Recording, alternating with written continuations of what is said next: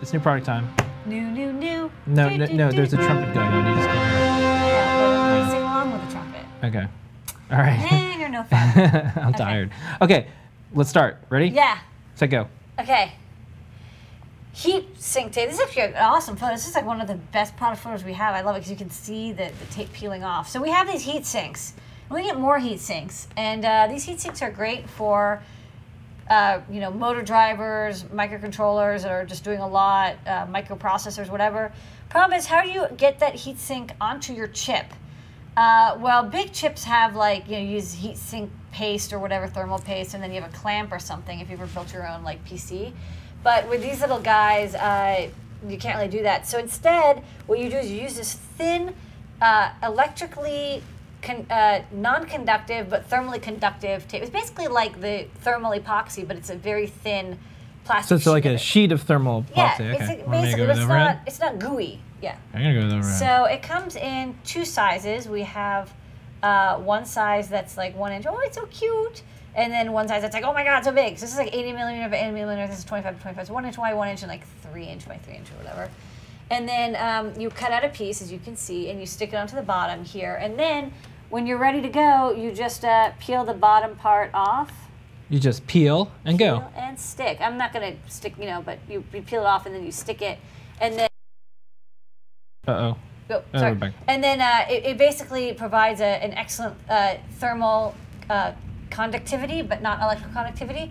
And it's very thin, so you get like a really good connection, and also it's even. Mm-hmm. So unlike with glues or paste, which are often uneven, so you don't get very good, you get bubbles and stuff, this is like nice and flat, and you squish it, and it's like perfect. Anyways, check the web page for it, the data sheet on it. It's the 3M8810. Okay. Great stuff. I don't know, good if you want to use our heat sinks. People were asking for it because our heat sinks, they're excellent, but they don't come with thermal tape. Look at these buttons. This is another amazing photo. Look at this photo. Skinny buttons. Look at this. I'm gonna go through these photos. Skinny buttons. Yeah, these are 6 millimeter by 3.5 millimeter buttons. They're extra skinny.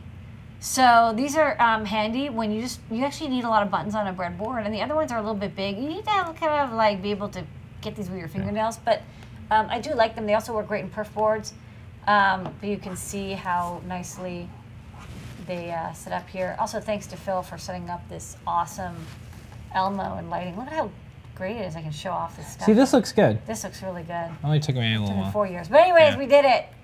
We're winners. Yeah. So yeah, you can connect these buttons up either way, but they're really skinny, so you can fit a lot of them. And then, just in every other hole of a breadboard, perf board, whatever. And they're basically like any other switch. You can do a couple milliamps through them. They're not power switches, but they're nice and clicky. Here, maybe you'll... I don't know. Anyways, they're clicky. They're nice and clicky. Okay. I can hear them. All right. Next up, this is completely sold out, so sign up for it. It's not in stock, sorry. But the Arduino YÚN is here. We sold them all. There was none left. So here's the YÚN. Here's a couple photos. YÚN. YÚN? YÚN. And here we go. Not YÚN. It's YÚN?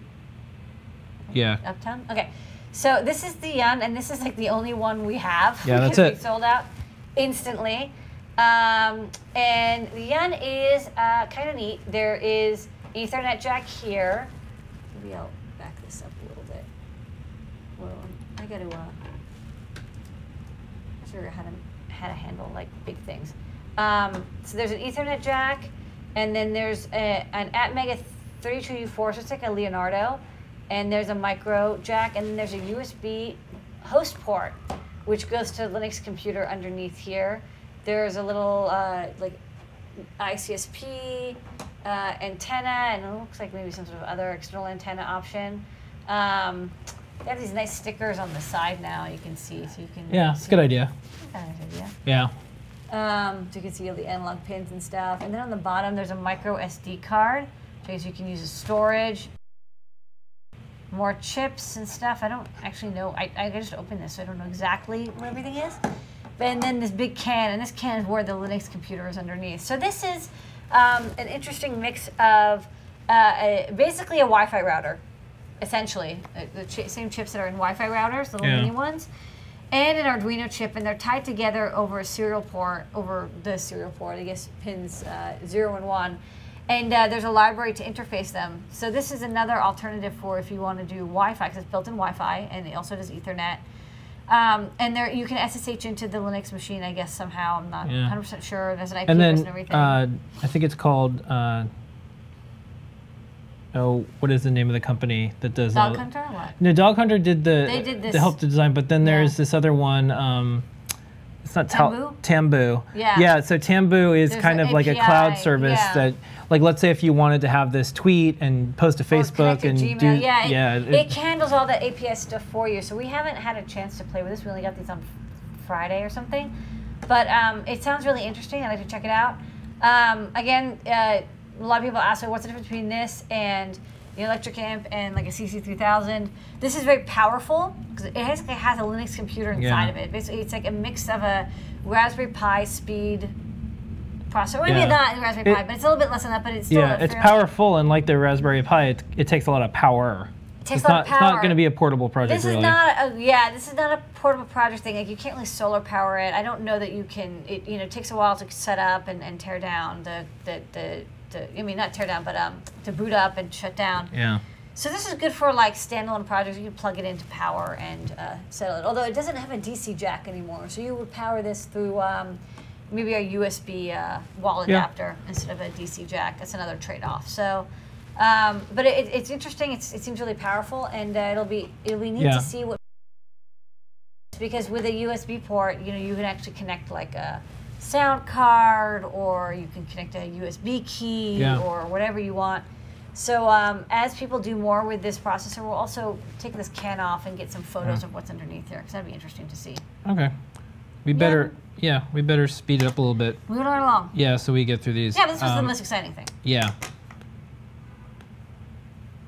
All right, we got the Thames and Kosmos electronic kit. We looked at this for a while, and we decided to pick it up. I'll grab this here. Yeah, it's a kind of a solderless plug and play. Yeah. So transistors, LEDs type learning kit. We really like the design though. Yeah. So we know these folks. I talked to them a bunch of times over the years. Here it is. It's for ages 8 and up. There's 21 experiments. There's a really nice manual, and there's a lot of places that sell these types of things. And I'll just say this: it's made in Germany. And when something's made in Germany, it's usually really good, and this is the case. There's a lot of cheap, crappy electronic, all-in-one kits and everything. You can get these anywhere, but we decided only to carry one. This is the one that we think is really good. I also like that it has kind of like a breadboard style. Yeah. So it's actually much more, I don't say like realistic, but it's not as, like when you snap circuits, I think you don't get that feel of like wiring stuff up. This is actually, it's basically just a basic breadboard, but it's a little easier to see what's going on with the connections. Yeah. Okay, next up. We finally got these in. Yeah, sorry it took me so long. And check this out, I got an animated GIF. Boop. Boop. And then I got some pictures. John took these pictures, these are nice pictures. One of my favorite projects out there in the world is the little knock-knock thing where you have a knock that you do, and then it if you do the right knock, it'll open up the door. So here you go. Okay, so this is a solenoid, and it's a special solenoid. I'll turn it on over here. When you power it, it's a pulse solenoid, so the slug goes in. Turn off the power. When there's no power, it's springy. So this makes it excellent for making some sort of lock mechanism. It's actually, these are used in safes and cabinets. And I don't think we have time, but if you undo these screws and you remove a little C-pin, you can twist this part around. So this guy, see how it's like the slant is this way? But depending on how you mount it, you may want the slant in any of the other 90-degree angles. So you can open it up and change that around. It just comes to us this way. And give it 12 volts, about 500 milliamps. And you can make your own lock. And I like it has these nice big mounting tabs. Really easy. Hey, stop. Okay. Can the plunger be rotated? Yeah, that's what I just said. Yes. Okay, great. Next up. Turn it off. Put it away. Yeah. Yeah, make sure it's turned off. It's off. I'm going to really make sure it's turned off. let's keep. I know electronics here. I know you do. Let's keep going. Okay. Noodle cable. Noodle cable. Yeah. Here's a nice photo. And we also cut it in half so you can see. Yeah. Pretty good. I'll show you. This is really fast. Good wires in here. All right. These are fun. These are really popular. I'm starting to see these in products. They're like super skinny little USB cables. Yeah, they don't tangle up as much They don't either. tangle up as easily, and they're kind of cute. And I don't know. They come in Adafruit black, and they're very slimming, and they look like linguine, and yeah, they're a lot lighter, and they take up a lot of space. Okay, moving right along. We got other cables, you know. Okay. I don't know if you knew that. Here they are. It's just like 3-in-1 thing. You got this 3-in-1 cable. We have a 3-in-1 cable because we actually used to have a cable like this for the Minty Boost, and then like the company like discontinued, and the cables weren't very good either. And these are a lot better. And this is charging?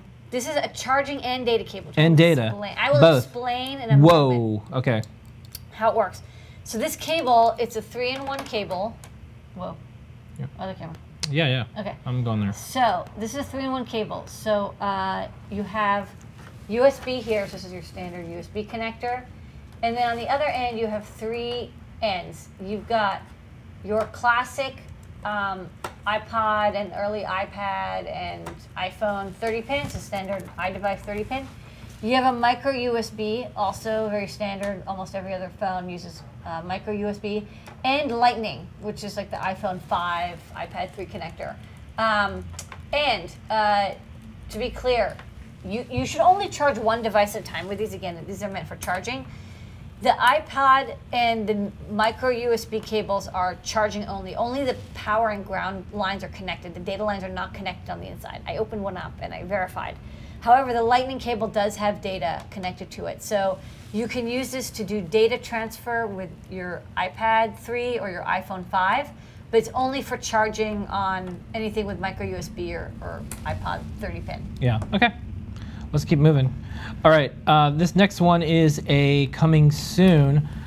This is the Raspberry Pi hub. We have one. This is from our friends at Pi Maroni.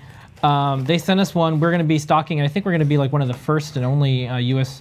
retailers to have this. So here it is. It's a little Raspberry Pi hub. Notice a Noodle cable. Yeah, a little Raspberry Pi hub. It's so cute. It's a 4-port hub. There's 4 ports. There's a sample. Yeah. It looks lovely. One port can do 1 amp or more, and the other 3 are kind of standard 500 milliamp. It's a USB 2 hub, so it works great with video devices. Yeah. And such. And there's the USB in, and then there's it has a 2.5 millimeter jack, and it comes with a nice USB power adapter, wall adapter for use as well. So we don't have that yet. They're still working on getting the whole shipment to us. Like 5-volt 2 amps. And 10% of the sales of this go to the Pi Foundation. The Pi Foundation. Because That's really cool. This Pi logo. Yeah. Okay. Next up, we're gonna keep moving along, Lady Ada. We're gonna wrap the show up. Gotta wrap this up. We're almost done. Gotta wrap it up. But we got these Otter cases that just came in. These are just an update of the Otter 2000. The Otter 2000 was discontinued, and now they have this Otter 40. I don't know. It's basically the same thing, but it's got these rubber things on the inside that kind of cushion a little bit, and it's got more mounting grip type stuff. Yeah. It's an upgrade. It's a much nicer case. We don't have CAD files for it though, so yeah. Get one to see if stuff will fit in there. Still it's basically the same completely size. made out of otters. Yes. Yeah. Okay. They squeezed otters to make this box. And then next up, I think maybe besides the YÚN, this is the star of the new product night. Say hello to Gemma. Yes. It only took me 8 months, but this is Gemma. I got it out. We announced this in January, and Gemma is now shipping. Gemma came before Trinket, but I still finished the Trinket before the Gemma. And just to show folks, Flora is on the left. On the left, it's the larger one. Then there's Gemma, and then there's Trinket. And this is all part of our platforms that we put out there and like to see people do cool and amazing stuff. So, what is this Gemma thing? What chip does it use? What is it cool about it? Gemma is basically, we wanted to make a very low cost, very low power wearable, sewable platform. So the Flora is very powerful. It can do a lot. And we have a lot of sensors and projects for it. But we wanted something that was small enough that you could run off a small battery for a very long time. Maybe it wasn't as intense and powerful and couldn't do as much, but for a lot of people's projects, just want, like, I want some LEDs to light up, or maybe I want it to just beep or blink something very simple, like, for example, Becky, on Friday I gave her a bunch of... You can turn the overhead lights off, and these are earrings, actually. Hold on, I gotta plug the power in. So this is, she made these earrings, and so, like, this is something that you couldn't do if you didn't have something really small. Yeah. So, lamp, and the overhead, I can show it off. Yeah. Whoa. Nope, that's not... Oh, look at that, though. Hey, look at that. That's not what I went to. But, so you can see the LEDs. Actually, you know what? This is... You know what? Go back to that, because if you put the light on in the background, it actually makes it so you can see the LEDs. Do that again. No, you can see them now. Yeah, but do that again. Okay, hold on. And we're just trying to figure out, is there, like, an awesome way? No, next one, yeah. And then there's the bottom light. That's kind of weird. Yeah, you can see the individual ones. Ah. You can see, like, the chip inside. Yeah. This one's like dying. Oh no, it's just really dim. Yeah. Okay. Anyways, so yeah, I don't know why the blue is. I don't know what she programmed in, but she. This is yeah, these basically little earrings that she made, and they have a Gemma on the inside, and then NeoPixel ring, and then a little battery on the back. And this is something that can run for a couple hours. It's really small. It's really simple. It's basically the same as the code that Phil B wrote for the goggles. By earring mode, so you can change the colors and reprogram it over USB. And it's not, again, it's not as powerful as the Flora, but that's okay for something as simple as this, a simple project. It's only $8, and it uses, you know, a lot less power. So it's really good for little projects. Also, like, a Flora is something that, you know, it's like something that you might hesitate to embed permanently into a project, because you're like, oh, once it's embedded, you have to get another Flora. This one, with Gemma, it's not as big of a deal, because, again, it's so small and low cost that you can dedicate one to each earring, and it's like, cool, not a problem. Yeah, I like that effect with the white behind it, because what it does is it makes the LEDs not as doesn't blow out the camera as much, so it's not yeah. It's kind of weird. Anyway, so that's the it's about an inch in diameter. Yeah. And it uses the AT-Tiny 85, and it's basically the same as a trinket but round. So it has a USB bootloader, so you can program it over the Arduino IDE. It works really well. It has 3 I/O pins, but you can do a lot with 3 I/O pins. Again, you can run NeoPixels. We'll probably try to get it running some of our sensors as well. Yeah. Okay. Well, that's new products, Lady Ada. Good work. Yeah.